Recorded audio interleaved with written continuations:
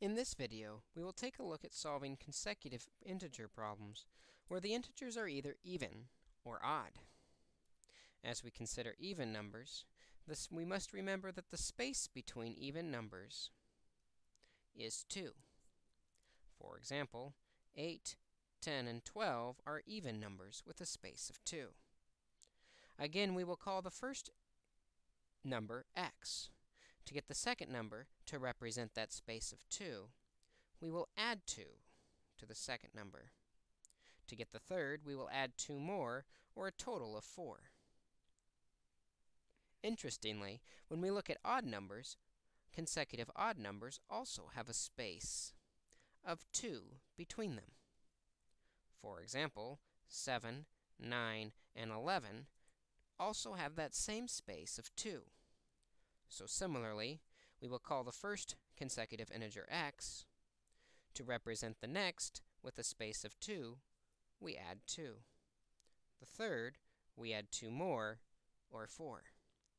In this way, consecutive even and odd integers are set up and solved the same way.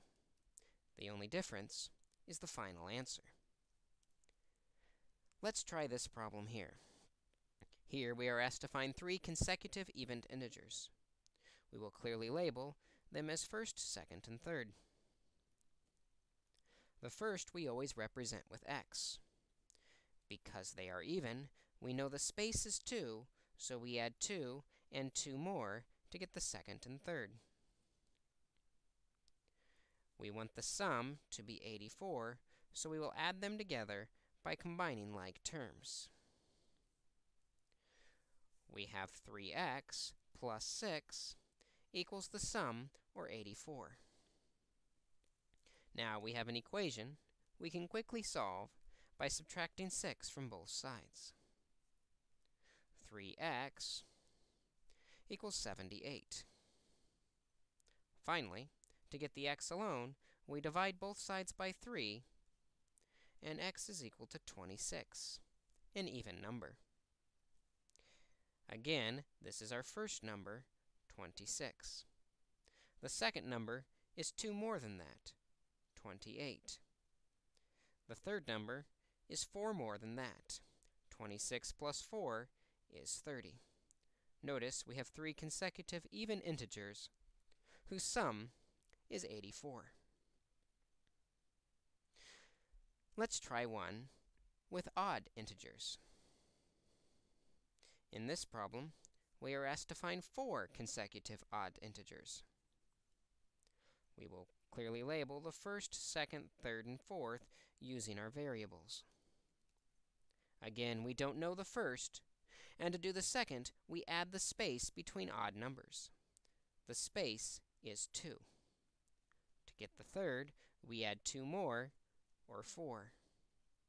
To find the fourth, we add 2 more, or 6.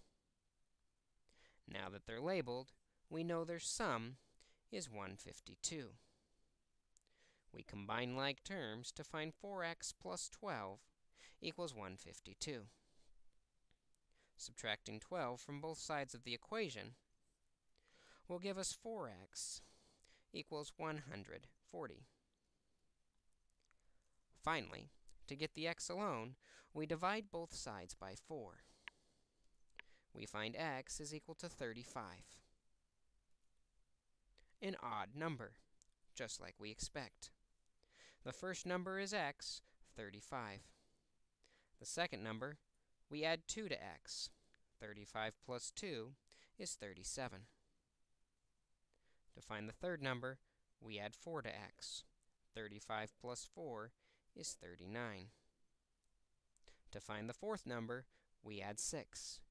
35 plus 6 is 41.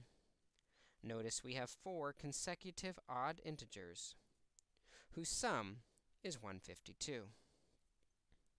By clearly labeling odd and even integers with a space of 2, 4, and 6 for every problem, we can quickly find an equation we can solve to find our numbers.